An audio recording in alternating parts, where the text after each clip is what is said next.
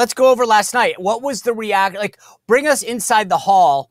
What was the reaction of the delegates to the various speeches last night? You know, it was interesting. One of the ones I was anticipating the most was obviously Nikki Haley's speech.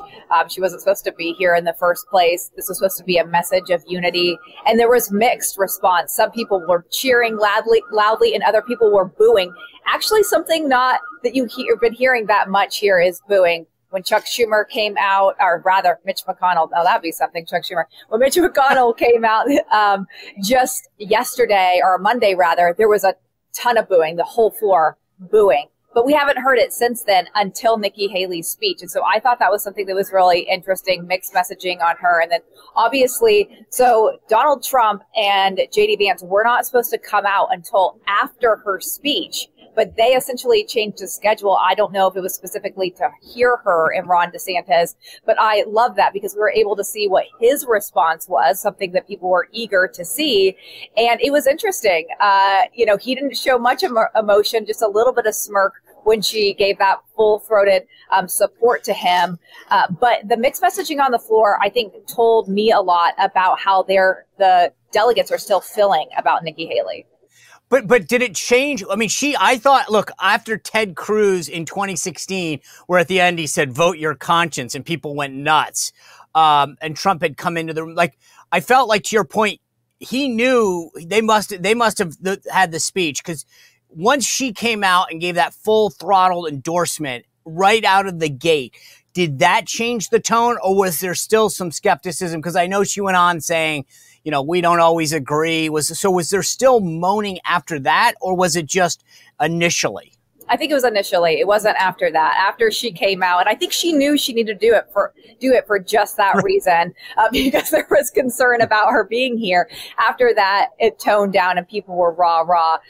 But you know, it was interesting to see that. I feel like Donald Trump, and you tell me what you're seeing on the other side of the screen from him in person, he is much more somber, I think, than we normally see him. And we even saw him last night sitting when some of his family was standing around him at different times. And so that's been interesting. And also, you know, as you know, but some viewers may know, it's really unprecedented to see the candidate until Thursday night. And so the fact that these delegates, that the country and the world are getting to see his reaction to some of these surrogates is fascinating to watch his response to them. And I don't know if that's for good or bad, because people really are just honing in on what does he think about what they're saying about him? And that one part where she said, you don't have to agree 100%, you could kind of look at his face and he was like, what? So yeah, but she followed that up, right? She followed that up by saying, and still vote for him. And I think that's what we need, is people to say, hey, I'm with you 70, 80%, and I'm still with you. I actually thought that message, I get it. If you're a delegate, you're probably 100%. But what she was saying to the rest of America is, if you still have some reservations, if you're a double hater, it's okay. You can vote for Donald Trump, because 70% of the policies, 80% of the policies, you probably agree with. Well, that's a good point, Sean. And I do think it's something else, as you see the campaign really trying to make that narrative for JD Vance, because obviously he was not a huge Trump supporter in 2016, and some of the things have come out again, resurfacing about what he said against the former president. And they're using that same message that you just said.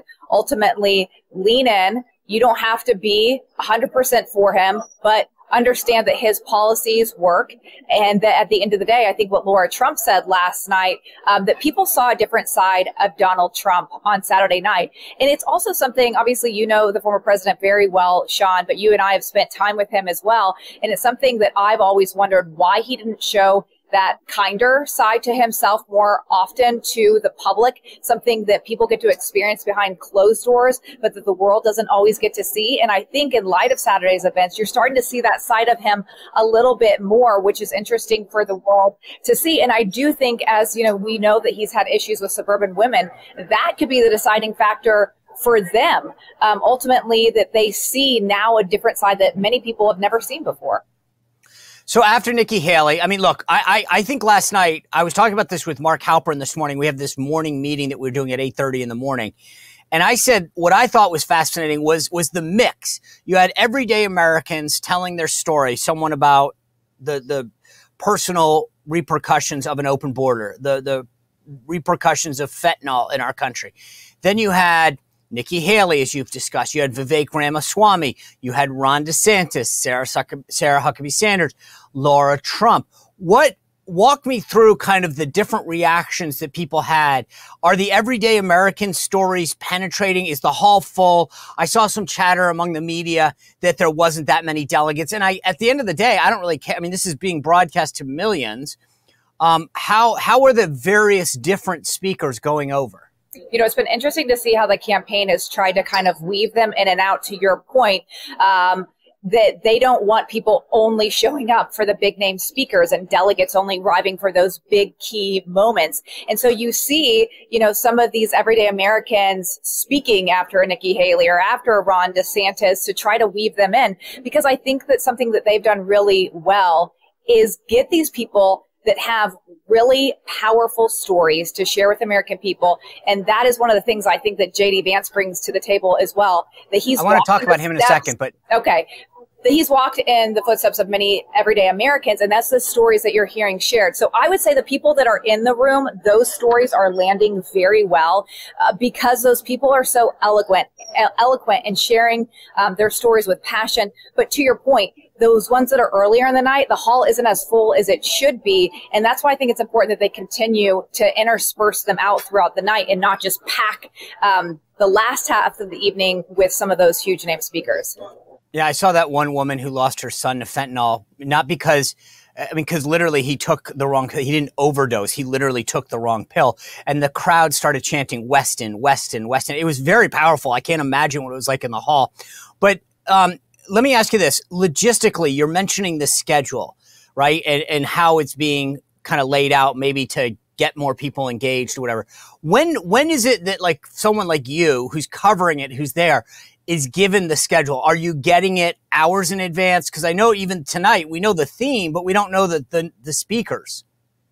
Yeah, this is fascinating. We're getting it at 10 a.m. So the RNC is doing a press conference every morning at 10 a.m. And that is when they let you essentially know what the rundown is going to be for that evening. And it's all for planning purposes only. So they don't even want Meaning what? Meaning on the record. What is for?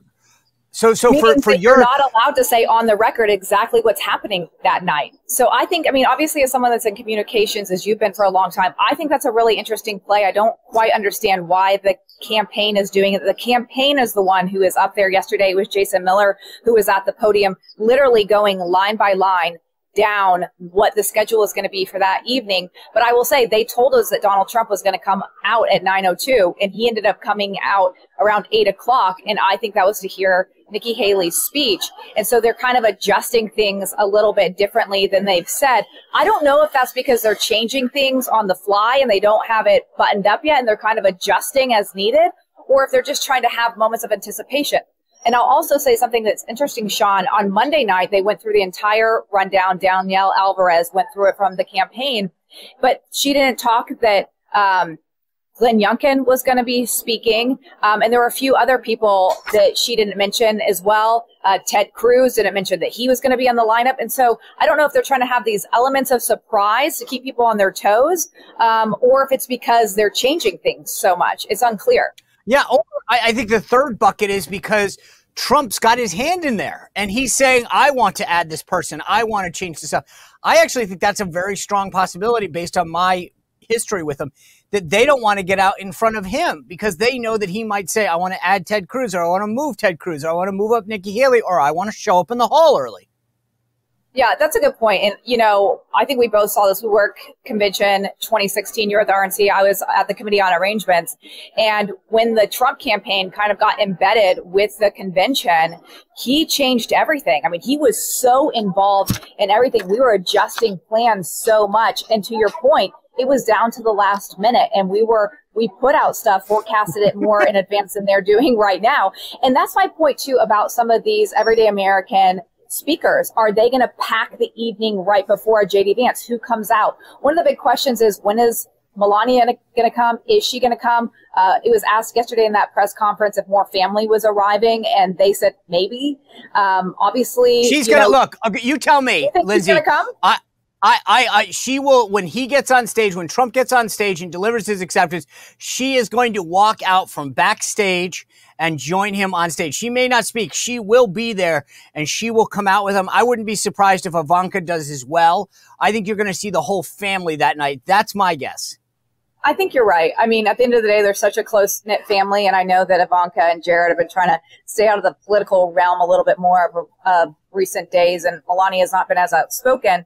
But I think in light of Saturday's events, how do you not show up as a family? Right. How do you not support your dad? I just think that that would be odd for this family. You know them even better than I do. But for a big moment like this for their dad and her husband, I think you have to show a unified front. Oh.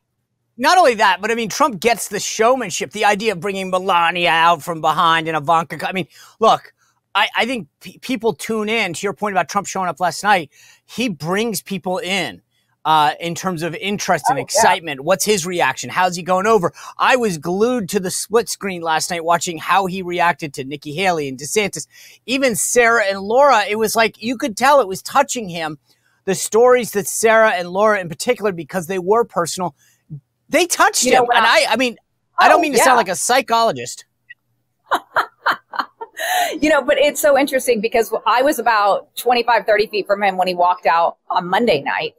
And I thought he was about to cry. And I've never seen the former president cry in my life. And I was like, that would be a moment. But to your point, even last night, he seemed very moved by what people were saying. And that's what I mean by seeing a more somber president. It's not just rah. He's really taking in the moments. And I think it goes back, to even things that he said, how I shouldn't even be here. I should be dead. And so I think the fact that he's able to take all this in, and then to your point, he is the ultimate showman, right? He understands media. He understands like what makes a great moment. And I think that's why, on top of other reasons, that he's here every night, because it's drawing attention. People want to see him. They want to see his reaction. And so the fact that he's giving that to the convention, in some way, it's a gift to the delegates, but it's also interesting for the viewer as well.